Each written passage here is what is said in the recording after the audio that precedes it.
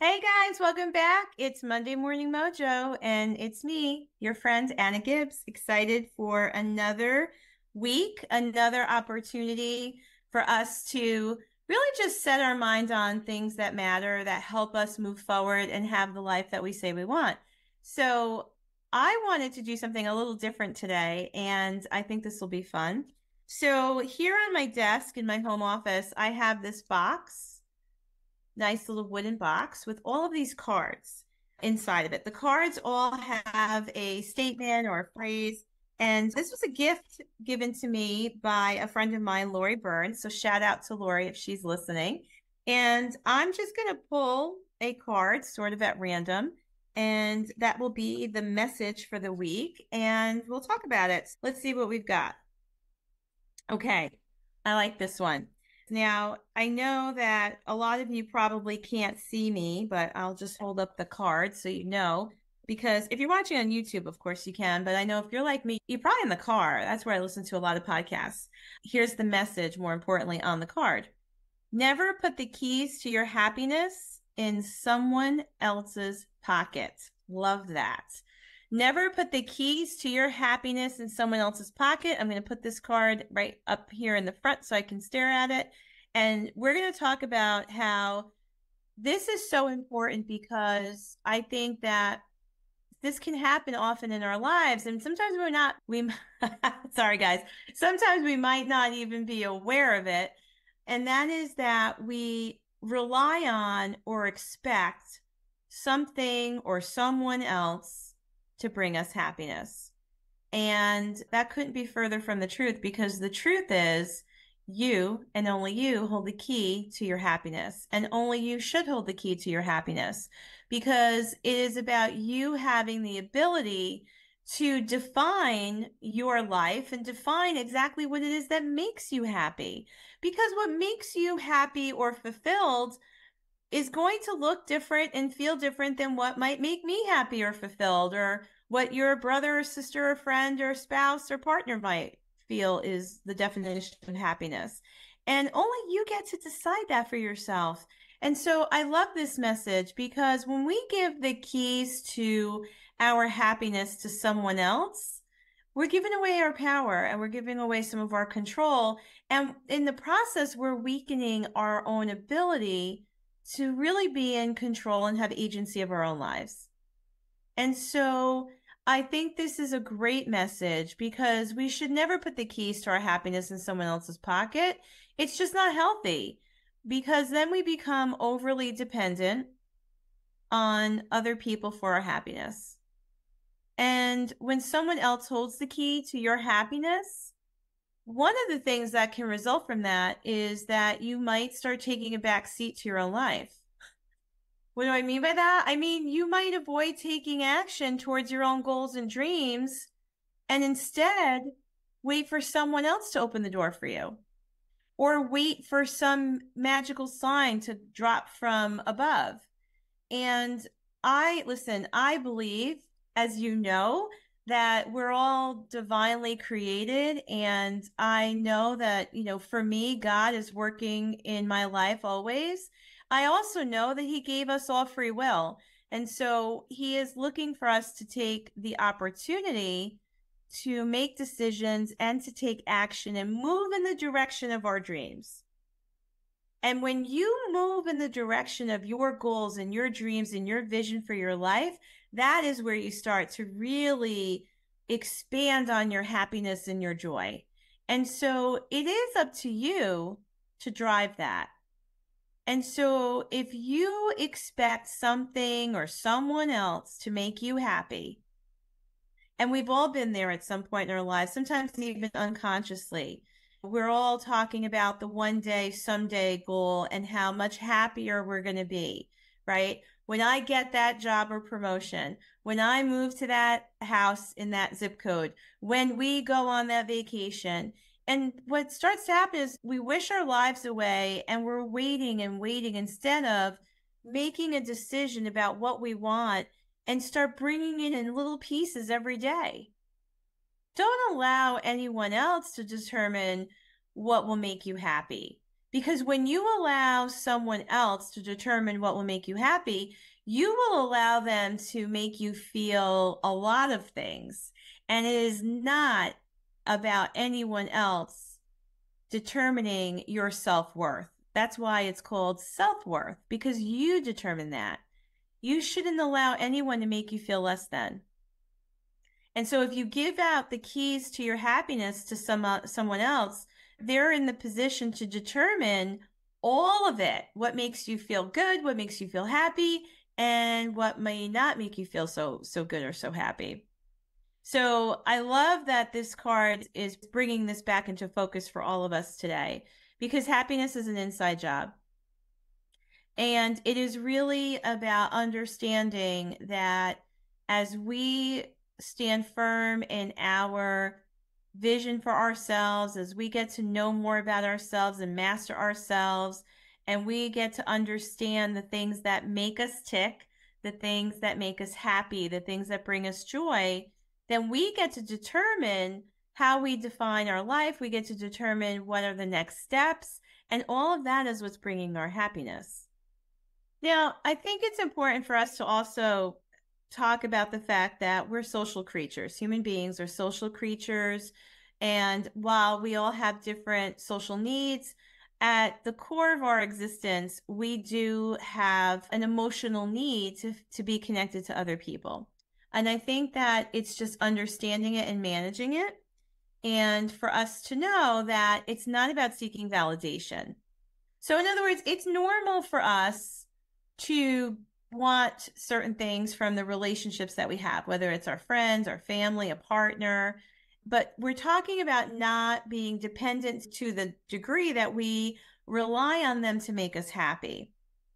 And understanding that we are responsible for that, because we are responsible for creating our own inner peace. I understand in the world we live in, connection is key. And I even will say, to a degree, it's normal to seek some validation and acceptance from the people around you, but we do need to be aware of how we manage it. And we have to trust that we have what it takes to figure things out, to be successful. We have what it takes to be resilient. And so conversely, I just want to say that an inability to truly make ourselves happy is often linked to low self-confidence, low self-esteem, low self-worth. And that is often a topic that I help a lot of people work through in coaching.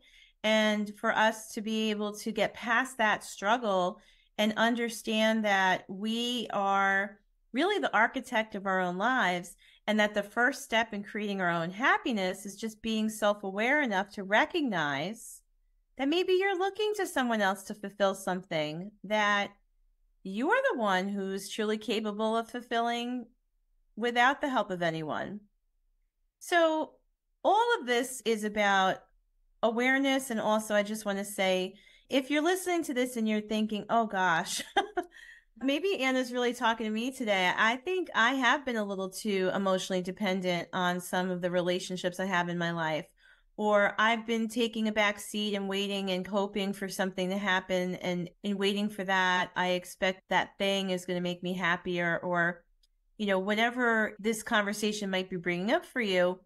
I just want to say, look, be gentle with yourself. And it's always about being kind to ourselves, because self-awareness can be painful once in a while. And so just be kind to yourself if you're realizing that this is an opportunity. And again, I will just say it's not uncommon to become emotionally dependent at times with some people in our lives because of the depth of the relationship.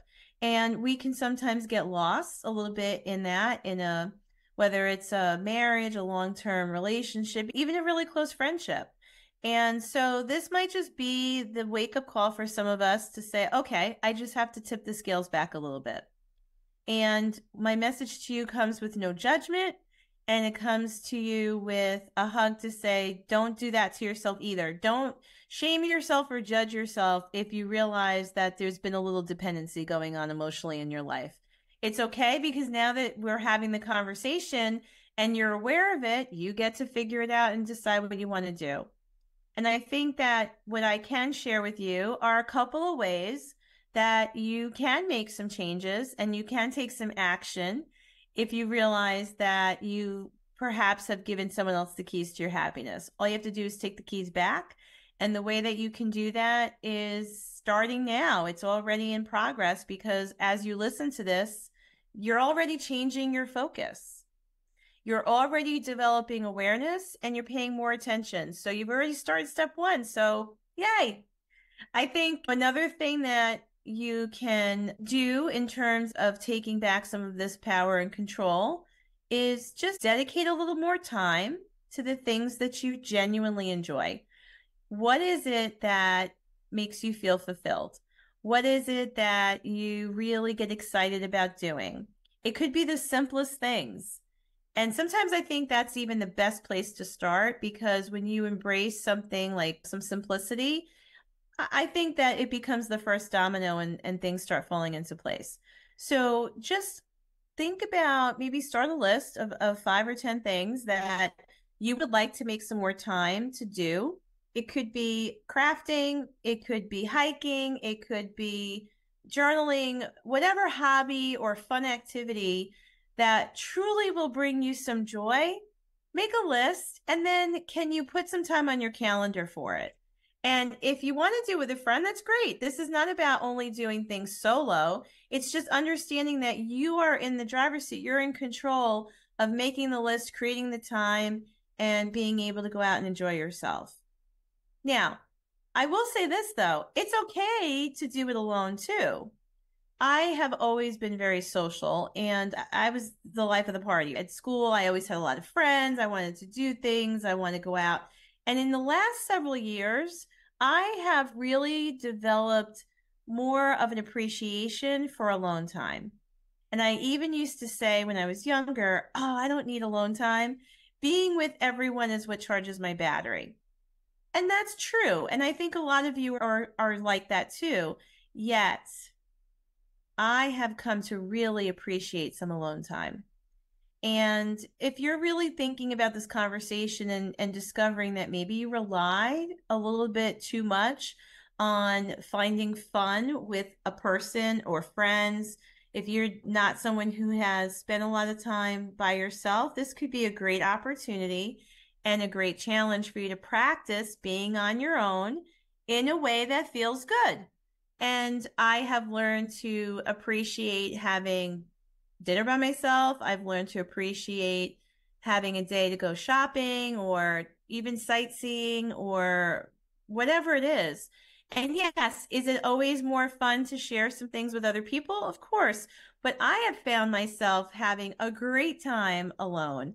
And that could be another way that you start to shift the scales and take some of that power back. So give yourself permission to use some of your time alone, again, in a way that makes you feel good, and explore how you can take advantage of some hobbies or interests or experiences all by yourself.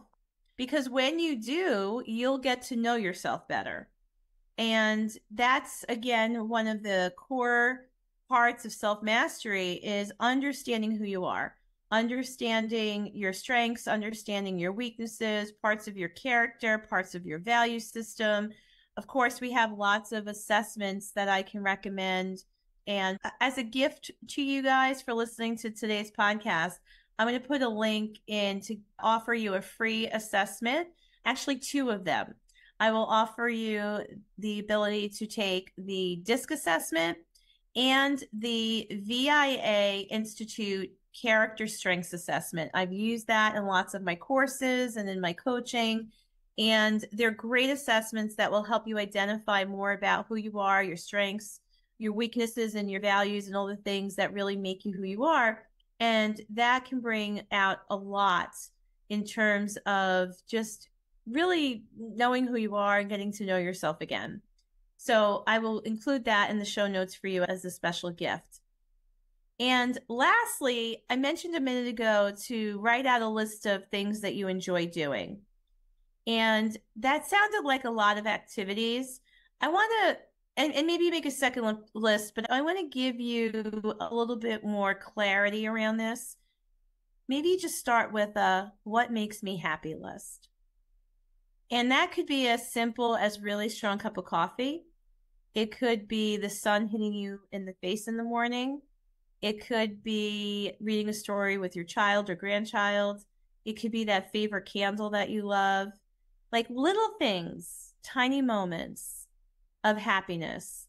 Because when you can start to list all that out and bring more of that into your world, those little tiny things start to multiply. And it creates a reaction in your mind. It creates a response. And by connecting with those little things, by creating this list of little things that make you happy, it will expand your awareness and your gratitude for them. And it will give you the inspiration to call more things into your life. It just starts this wonderful momentum, this wonderful domino effect of wanting more positive, more happy things in your life. And I think that is another great way for you to start this journey. And as you take the keys to your unhappiness back and tip the scales so that you create more of the control here versus giving it power to someone else. So I think this was a great conversation. I love that it was inspired by my little box of cards that I pull out. I won't say daily. I probably could, but I would say quite often this becomes like my thought of the week. So I hope this is your thought of the week and that you may even want to play this episode back again. And I think it's also a great episode to share with somebody, right? And for you to just share with anyone and everyone, because we all can use a little more happiness in our world. And we can all use the reminder that it is up to us to not only define what makes us happy, but to create space and go after what makes us happy. So please share this episode with someone who would love to hear it. And I just want to thank you for listening. I want to thank you for bringing me into your world today. And I don't think anything is ever a coincidence. So I trust you needed to hear this. And I am really excited because I'm going to do something right now for myself that will bring a smile to my face. And I will see you next time on Monday Morning Mojo. Thanks for listening.